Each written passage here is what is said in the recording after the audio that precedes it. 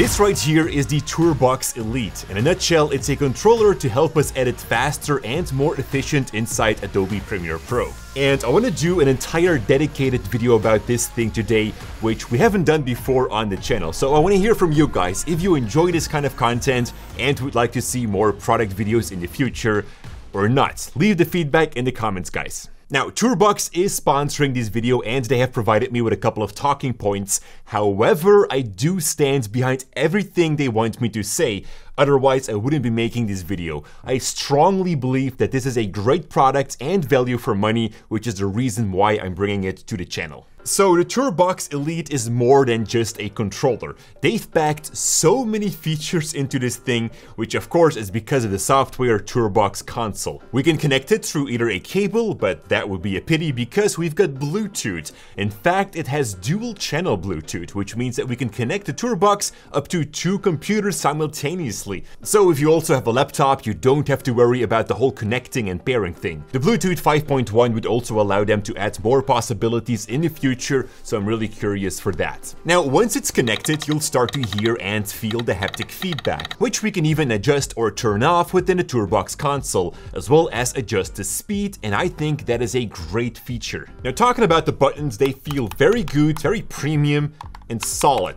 There's an anti-fingerprint coating on it and the layout is surprisingly very good. When I took it out of the box, it looked very random, but once you start to edit with it, you'll notice that the buttons are positioned very good for your left hand, your right hand, and even when holding it as a gaming controller, which it's not even designed for, but you'll see that I have a great use for it. Now, I've got the ivory white version. They also have a classic black and special edition smoke black translucent. So that is what it is. Now, what does it do?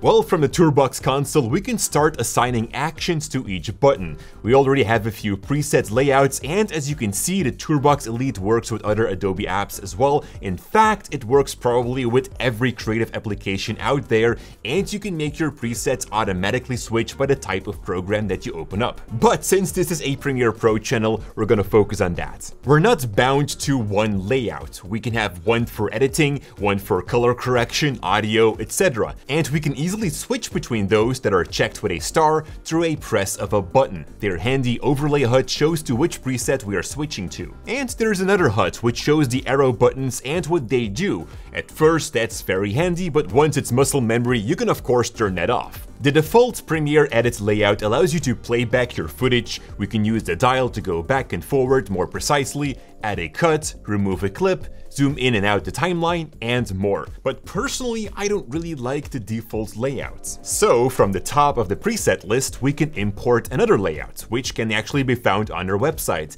These are all community created presets, or we can create one ourselves. Now, interesting is that we can both assign regular key bindings to a button, but also specific actions from within Premiere Pro, such as using the slide tool to move clips within an edit. But where the Tourbox Elite is really going to shine is through the color correction controls, as I still find that one of the most time-losing processes. You don't even need to have the telemetry panel active. I can instantly make any color correction, even advanced tools like those from the HSL secondary or the color wheels and match. And during such a color grading process is where I can see myself lean back and hold the Tourbox Elite as a gamepad.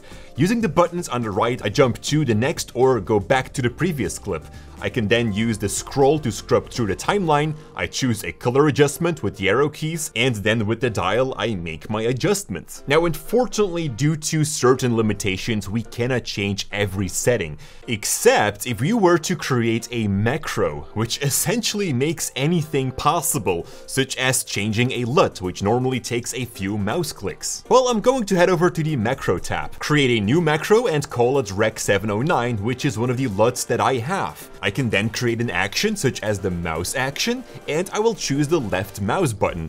set the coordinates to where the mouse needs to click, and hit OK. I'll then add a second mouse click action and set the coordinates to my Rec 709 LUT from the menu. And now when I press that button on the Tourbox Elite, it'll perform that entire mouse action and add the LUT to my clip. So I think you guys understand now why I would lean back and hold it as a gamepad. I don't need my mouse or keyboard anymore for basic color correction tasks, plus it goes faster. Now, one last thing I'd like to mention is a third tab that we can find back when assigning a button action, which is Tour Menu.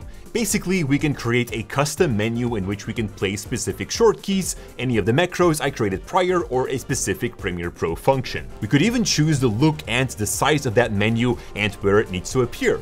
And now anywhere, even outside of Premiere, we could bring up that custom menu with a tap of a button. And that is what the Tourbox Elite is all about. They currently have a Kickstarter running for this product. It's already funded by far, but you can still hop on to get that early discount. And if that Kickstarter is over, you can probably find all of the information back on their website. I'll leave a link in the description down below for all of the information, and I really hope that you enjoyed the video, although it was something different. So definitely let me know if you want to see me do this more often or not. Thank you so much for watching. Thank you, Tourbox, for the support, and as always, stay creative.